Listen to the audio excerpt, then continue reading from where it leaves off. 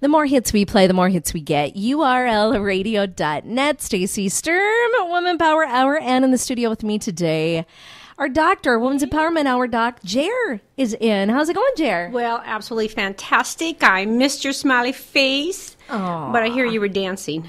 Yes. I'm coaching the St. Mary St. Teeks.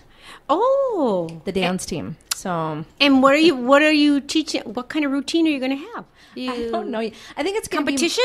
Yeah, we do go to competition, but it's not till like February. Oh my gosh! So it takes a while. It's a long, long season. Oh yeah, February. So I'm coaching the junior high St. Teeks, and I think we're going to be doing mostly modern jazz kind of routines. Yeah. So how long of it's going to be? Like a 15-minute, half hour? Nope. Actually, the routine only has to be between 2 minutes and 2 minutes and 15 seconds. Oh my gosh, yes. That's even less. Good. Yes. So I'd like to teach them two, but they can only compete with one. But it would be nice if they could practice two. I don't know. Yeah. We'll see. Sometimes I can't remember. It used to be like 10 minutes, 10, 15, or more than that. Yeah, I think our routine when I was in high school was like 5 minutes. Oh, 5 minutes. Oh. I think that's what we had. It was you could max out at 5 minutes or 6 minutes, something like that. So now my next question is, how many people young adults are going to be in this routine you got to get in about sync? 20 or 22. Ooh, that's a lot. Yeah, it is. It's easy to take a small group and do it, but the bigger the group, the harder it is to make sure everybody does stuff together. Together, yes, yeah. It's that in sync thing. Yeah, it is the whole working together thing. Or maybe you could have 4 and then 4 and 4. Right. Yeah, well, and I think that's what part of the routine is that too, where we'll have like half of them do this and then half of them do that, and then there's like ripples and contagions and things, what you call it. And so I can't wait to see it. I want to. I would love to. I will make sure I invite you because summer dance is on it too. That's the reason I'm coaching, is because they needed a coach, and they knew that I'd coached before and I'd taken years of dance and taught dance and stuff. So they said, would you consider doing it? And I said, but then summer, because I don't want to coach my daughter. I don't. That's just such don't a conflict. Get it if you coach them. No, and I said that's probably only going to lead to trouble. Yep. But then Barb, the gal that sort of runs the program, she runs the varsity and the junior varsity and the junior high and stuff. She said, no, it's not a big deal. I coached my daughter for years and it worked out fine, and don't worry about it. So then, but Summer was really like, please, Mom, please do it. Don't do it. Do it, please. Oh, she wanted you to do it. Oh, well, then that was fine. So I said, okay, then you got her consent, and that's important. I did. Yeah. So I said, okay. Yay. So then, So they had their first camp last week, and then they have some skills technique camps coming up in July. Oh. So I'm excited to get dancing again. Me and my granny hip, though, we have to work on this a little bit. I have my hip pops out. Your hip pops out. Yeah, it does. I thought you said you'd like to do hip hop. I do. I do that. Actually, that's what I taught most classes in, was hip hop. I probably feel less comfortable with contemporary, which is probably what I'm going to be doing, a little bit of contemporary, a little bit of jazz. But maybe the junior high girls, they just can't do that. Yeah, they just can't. There might be some funky parts I can slip it in there. Yeah, you could throw it in there. They won't even know you could throw a little hip hop. Yeah, well, now lately I'm teaching hip out is what I'm doing. Hip pop out. That's what I'm teaching. Invent a new dance. Oh, my word. Ooh, that'd be fun. Oh, you could get famous for it, I could. Yeah. Hip pop dance for all the people that have bad hips that pop out all the time.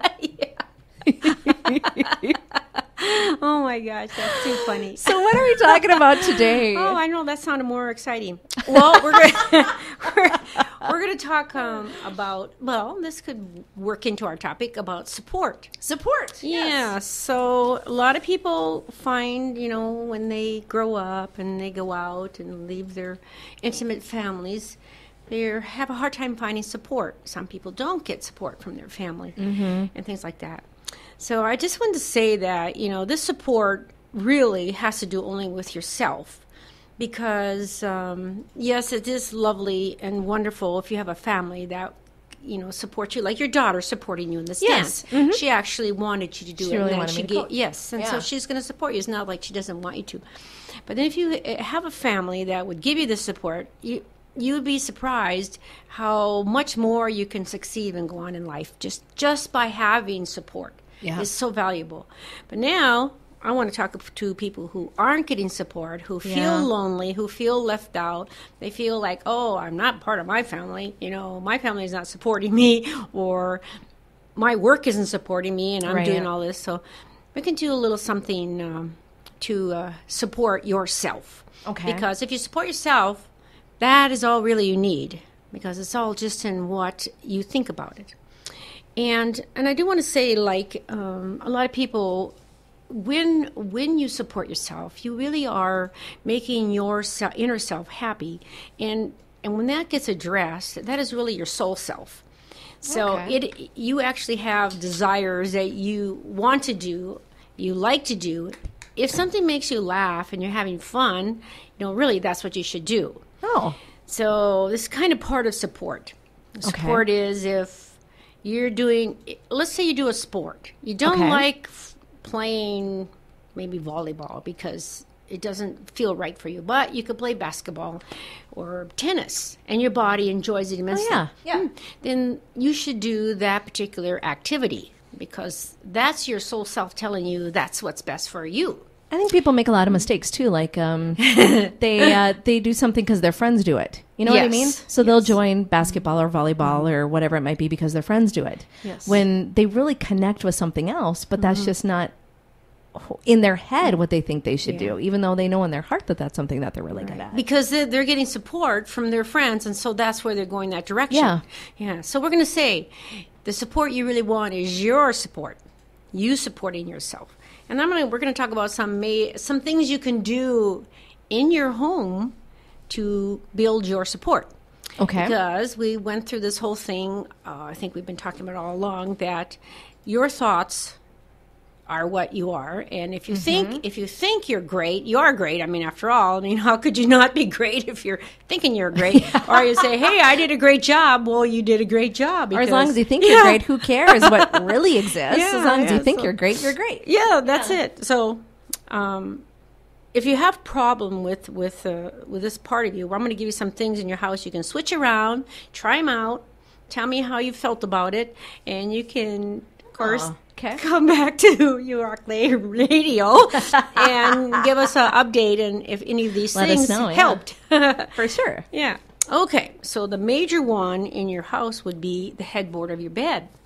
Oh. Yeah, believe it or not, it represents your brace of support that takes you along your journey.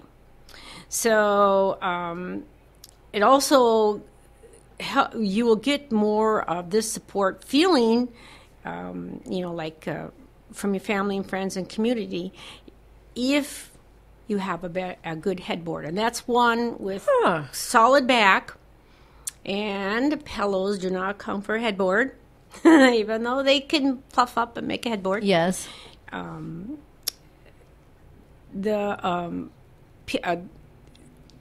Let's see, there are other things. Let's see. There's another thing. You can hang things on the wall. You could put a picture there. You could put mirrors there. But they don't give you that security. The other thing is there's a lot of beds out with slots in them. Yeah, mine is like a wrought iron, so it's got slots. Oh, it's got slots. Well, maybe we're not talking about that one. It's all right. I'm strong enough. You can give it to me. Yeah, I know. So, but you are also secure in your life. If you're not secure in your life and you get slots, it can give you a breakup point of not a solid area, and it make you feel insecure. Oh. So sometimes if it's too slotty, too many, like look like a jail bars. Yes. Yeah. I mean, I'm not talking about a piece. I'm talking about like real close together, so you can't get your hand out through them. Right. You could get the feeling that you're not quite relaxing, and you have fear that your support will fail you, because there isn't a solid place for you to generate. So when you sleep, that's important to have a place to lay down, be worry-free, and have a good night's sleep, not having to be woken up with problems. So now if you have a headboard in the back, and it has shelves on it with alarm clock, knickknacks, you got a lamp up there. Okay, so you got to remember now, all electrical things emit that electromagnetic radiation. Mm-hmm. And then when that happens during the night, not only that, your support will leave you. You'll feel like you are lost. You lost your backup because it kind of like drains your energy. So you can actually wake up in the morning and feel like you've never slept. So if you have too much clutter, unnecessary things behind your bed, and your bedboard if it's one with shelves, and then also if this headboard comes cluttered, if you have one with the shelves and things in it, so will your dreams. So and if your headboard gets very dusty and you don't keep it clean, you may not be thinking clear about something.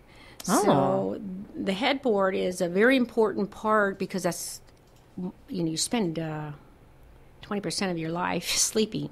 Yeah. So you need the back of you supported and the foot end. Now the foot end can't be too high that you can't see over. That's not any good either. So you want to have something to support your feet. Only if you have really feelings of not belonging and I remember you said if kids are like afraid to sleep in their bed too, that's another thing is once you put a footboard on there, they tend to feel a little bit more secure in there. Yes. Especially for kids. Now we're talking about adults. Adults, you need support. You think you're uncomfortable at your job, or you support yourself when you're sleeping. When you wake up in the morning, you feel supported. Okay, so I want people to try that if this is something they don't have, so they can let me know how that happens. So, okay, if you don't have a headboard, you may feel like you have no one to count on. So if you're feeling like there isn't anyone you can count on, check and see if you have a headboard. Or you probably would know. You'll know if you have a headboard or not. Okay, because it gives you the sense of strength and purpose.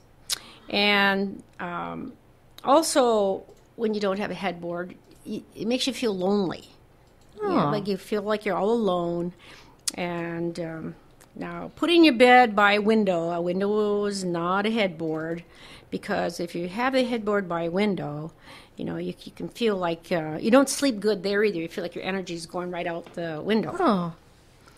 Okay, so now if you have a headboard that has slats in it and you are feeling insecure and you're having insecurity problems, you can take like real nice tapestry material. You can weave it in between the slots. You could do ribbons. You could put tapestry on it. So you could do something. It isn't like... It's only if you have these feelings. Right. That I'm not everybody gets to the point. I mean, if you have a great backup system, you're not going to have insecurity in your support. Right. You have family there for you. You have great support with your family. I know, Stacy. So so I don't have to worry about having an open headboard. Right. You won't feel that. But if you're somebody that is having that problem right now, then you can look around and you could change that and try it and see if this is going to change how you sleep at night. A lot of people don't sleep. They say, I can't sleep. And then I say, well, you have a headboard on your bed? And they go, no, but I've got a bunch of pillows. I got like a headboard. Well, it's not going to work. So if you want to, you need to make yourself worry-free and safe when you go to bed at night.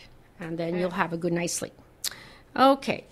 So then we're going to talk a little bit about the children's room, because a lot of times children need support. And sometimes you're not sure how you can help them. You can tell them words. So, of course, you already mentioned the bed, Stacy. So we don't need to do that. So now, if a child's room, let's say you live in a house where the L comes out and the bedroom, so when you come to the front door, the bedroom is extended out beyond the house. Okay. All right. Okay. Now, you'll notice if this is a younger child, they'll have a lot of fears. They won't want to go to the bed at night. They'll be afraid to go in there and sleep because this is an extension beyond the house. It shouldn't be a thought because you're thinking, well, it's part of the house, but we actually are very sensitive people, and if there's anything going on energetically, and we are energetically, we pick up on it, especially a child. And if you have a room like that, a child's in there, and they don't want to go in their room and play in the daytime, then you'll know they're having problems, especially if they have nightmares. And because what's happened when they go in that room is they feel separated and alone, and they're separated from the rest of the family. So maybe you could put the office in there. I think a lot of people usually put an office in a front bedroom rather than a child. Right. Okay, so if this is a room in your home and you have a child and you can't move this child, you can put a mirror on the closet closest to the wall facing the house. like that's the extension part of the house. And so it'll be reflecting back to the child from that area, not from the outside wall of the house, but in the inner wall. And then that will make them feel back connected, because that mirror can reflect back that part of the house. Okay. Just put it on the closet door. And also then probably another thing could help in that room, if you had a room like that for your child, is don't put any chairs to the backs facing the door. Turn the chairs around so that the backs are facing the door. So that's a disconnection. Makes you feel It's powerless, a psychological, vulnerable. Yeah. disconnection from the other house. Okay. Okay. This is just little things you can try. You can just try them out. Let's see.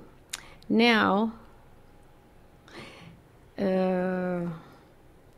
let's see. If you have any feelings of, let's say about a child doing over a garage. Just say you have a bedroom over a garage door.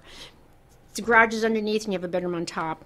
If you put your kids in there, they will develop health issues and feelings of inferiority. Oh. Because they'll feel like they're less because they're not being able to be grounded. And the garage holds pollutions. We probably put our lawnmowers in there, paints and stuff. Mm-hmm. And believe it or not, everything's energy. It will eventually slowly rise up, penetrate through the floor. And this child or whoever's in that room will have dreams of falling. Oh. Yeah, so you can check your kid or your teenager if they're sleeping in a room like that, if they have dreams that think they're going to fall or they've been falling. So those are things happen when you have a room over a garage. Okay. So if you can't move your child out of this room, we can always do something too. So you can make it feel anchored back to earth.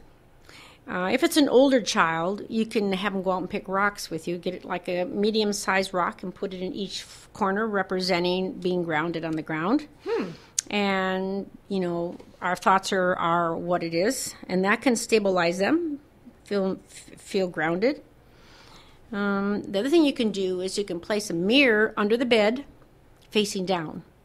Okay. So that is reflecting down away, and they're sitting on the ground.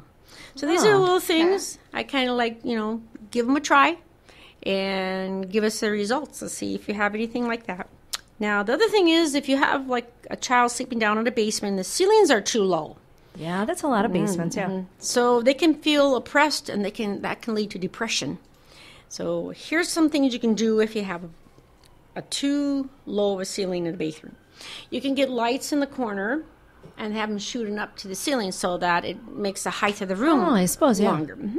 So that can make that seem a lot higher ceilings. And if you're really you're worried and you think someone is being depressed, you could put them in all four corners.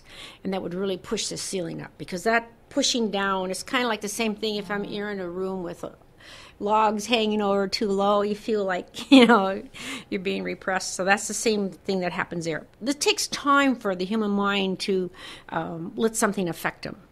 So if they're in there a while. Okay. Other thing in this basement room, try to stay away from heavy furniture, like big, bulky, heavy furniture. Make it lighter. Not so big, pluffy stuff. Right. Mm-hmm. Or heavy, like a lot of metal and big, thick wood. That would make it feel lighter down there. Oh. Okay. So now, another thing that, these are all things that are supporting you. Now, if you get this support, it really makes a difference on yourself. If you come away every day in your home and you feel supported and you don't feel uncomfortable, it will make a difference how you are at work, how you play with your friends, and how you are at school. So let's see. Another thing is like windows. If you have an extensive exposure to windows, it can cause a difficult to sleep. A lot of people have lake homes where you want to see that lovely view, so you want to see everything, so you have windows on the whole wall. But now that's okay because you're not living there 365 days a week. Right. If you did live in some place like that, you would probably want to have curtains that you could. All you need to do for your mind, because we're very intelligent, is we need a break. We need a break from all of that. All that glorification is glorifyingly good, but not for like for 365 days a week. So you would want to sometimes close that off to give your mind a break. Okay. And then it can enjoy that glorification again. Because lots of times I know, if you know people who love their lake home, they moved out there, and then after a while they got tired of living there. Well, they got tired of all of that view because it's just like so much. It does feel like you're sort of on display because we have that whole wall of windows too in our area. It's like the corner and then into the where it's floor to ceiling, and it's like it does seem like after a while you're sort of like on display. And it's gorgeous and it's beautiful on nice days. It's a bad reminder than on yucky days. So what you do is you want to take a break from it, and that is like have the capability to close it at times, which, you know, then you got to figure out how to close it. But the point is, if you take a break from that, then when you do again, you got that renewed glorification feeling of what you have, because that is ultimate. But after a while, it could be too much, and then you feel not supported. And then you get it. Then you'll start getting into that, and you'll find many other things that'll bother you when one thing bothers you. Okay, because without the headboard, you get restless nights, you get health issues, too many window exposures, because actually the energy goes right out the window, and that's what happens. Of course, if someone can prove we're not energy, that would help. We won't have to worry that. Okay, now another thing of supports is clocks. Oh. Clocks are very supportive because they keep you ticking along in life. And everybody, you know, when you think about clocks, you need them to go to work, and you keep your schedule. So if you have a clock in your home and it doesn't work and it's just on display, it will send messages that some part of your life is not working. Oh. So don't put a clock just for looks. It should function. Okay. And if something isn't working, fix the clock and see if things will start working in where you had problems with. So now I have a clock in a partnership area and your house isn't working. There's an indication that your partnership is not running smoothly. If that clock stops, go get it fixed. That'd be the far Save right. your you marriage. Fix it. Get it fixed. Yeah. Say clocks in the home should be functioning, and if not, they should be removed. Especially if you're ending one in your wealth corner. You don't want a clock sitting in your wealth corner and it's not functioning, because all things are just indication of our mind. We're such clever people. We indicate exactly what we're feeling and what's going on, and by moving around and setting things. And if we can handle a clock not functioning in our wealth corner, then we're saying something about ourselves, that our wealth isn't right, and we may be thinking it. And before, of course, you know how Einstein said, "Nothing happens till something moves." First, you're thinking it, and then you've made something there to symbolize it, and then it'll happen on the physical level. Okay. Like you can build a house. And then that's why we're talking about this, because that clock will give you support in our things. Okay. So here's something: feel better about yourself. People, you notice sometimes when you in your dining room, people come into your house, they always want to sit in the furthest corner away. Yeah. And they'll do it just do it naturally. They'll sit there and go, why are they sitting way over there? Sit over here in front. You know, how can I help you? Yeah. You're over there, you're stuck in the corner. But the point is, it is, for the human mind, it is the most comfortable place that we like to sit because we feel best there. So we'll generate and sit there. If you're having problems with feeling not the best and supportive or insecure about yourself, go sit in those furthest seats away from the right hand of your home. So the seat furthest from the door will give you confidence. So try them back and forth. Sit over closest to the door in a conference, and then the next time you're in a conference, go sit the furthest away from the door in that chair. Just see what happens differently in that conference of you being in a secure, comfortable place. So that'd be something someone could check for themselves. Yeah. And it's called the command position. Oh, yeah, that's right. Yes, we talked about that one time before, but it's also a major part in making yourself feel supported. This is also, let's say if you have a child who's suffering from depression, especially a teenager, you could give them the bedroom that's in the command control, and until they became not depressed, and then move them out. But that could get them to the point of betterment by just sticking them in there, giving them the control point. But do not put your teenagers in those control points because they will You don't want to over. give them any more control. No, right. Yeah. But if you have your child in the control thing, the furthest on the far side from a door in a bedroom that's way in the right, which should be the control of the family, you can always put a piece of furniture in there that belongs to you, maybe an artwork you did or something, and make it ownership that you belong there. You could do that. Okay. And if you're really having a trouble feeling unsupported, then you could go into every room in your house and look what's in the furthest point from the door. Okay. And check that and change it or make it be yours in some way. And that can, so some people like really down and it's hard. Sometimes it's hard to do it when you are feeling down. It's like when you're sick, you don't take care of yourself. So when but this is in the subconscious mind if you're feeling unsupported and uncomfortable and feeling down. And it's hard to get help for yourself or call up the support doctor. We just don't do those things. So anyway, okay. And in a home, the bedroom should be the main focus for support. So if you, and of course, we talked about the bed. So yep. A lot of people don't like, they want to know why you can't put a canopy bed over your bed. Look, you could be real supported canopy. No, I felt suffocated. Yeah. Well, I mean, I have a lot of asked that question. Well, how about if I put a canopy up? Won't I be supported? I'll be enclosed. But you're right. Actually, what happens is instead of it being a bedroom, the bed is the room. Yeah. And then it became closed in. It does. Yeah. And then you don't have your support. Because the area becomes smaller. It's like being in the basement. Yeah. Otherwise, canopy beds would be very popular. You just don't see them much anymore. No. Yeah, once in a while for young little girls because they're short, and then and sometimes when your children are young, they still need that cuddle space. Yeah. And then it's good, but after that, once they start getting into school and things, like canopy beds, then are enclosing on their support too. It feels confined. Yeah, we had ours that lasted about maybe 2-3 weeks. I'm like, I gotta tear this down. Yeah, and that's why, because it's that would be why.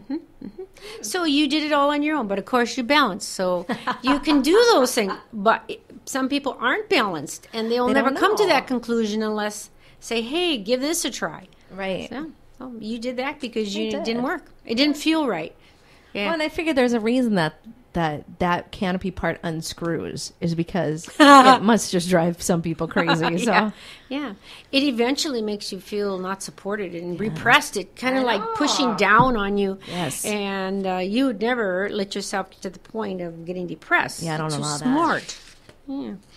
Yeah, let's see. Do we, I could do one. How are we doing on time? We have about 3-4 minutes. Oh, yeah. Well, let me talk about the master bedroom. Okay. Master bedroom, because that's your most support area. If you have a bathroom, of course, a lot of people have bathrooms and everything. Yes. Of course, the toilet is always draining away energy. So, like, if you feel like you wake up in the morning, you're so tired, like you say, I never even went to bed. You feel like you're still sleeping. Yeah. Check to see if your headboard or the top of the head of your bed is faced towards the toilet, because that could take your energy. So when you're sleeping, we let ourselves relax. So yeah, we're not like holding our energy in. It's like relax. So that can happen because everything's energy. Water's energy. That's water in there. And the drain energy will sabotage your health on all levels. So that's very, very important. Never have a headboard facing pipes of any kind of water. Okay. So that's a really good one. Okay, I think I just wanted to mention that because that was important. Okay. Well, I know you have a happy thought. You always finish up with a happy thought. Yeah, of course. I don't want anybody to take anything that we say wrong, because there's always ways all around everything. Okay. So support. What a valuable need for every person. If you get verbal support from your family and friends or your work, these little tweaks you can move in your life will be of little importance. But if you are a person who does feel the lack of support, be it in your family life or that daily job, then any little change in movement would and can be of the greatest benefit. Where does this support come from? Well, it is our thought of it. What we think, we bring to us. If we can move around physical items and or ourselves in any given place or situation, then we can physically see it. This is something the logical mind is aware of. We know perfectly well why we changed something in our home or workplace or why the adjustment was made. We are very brilliant, you know. The logical mind loves those challenges.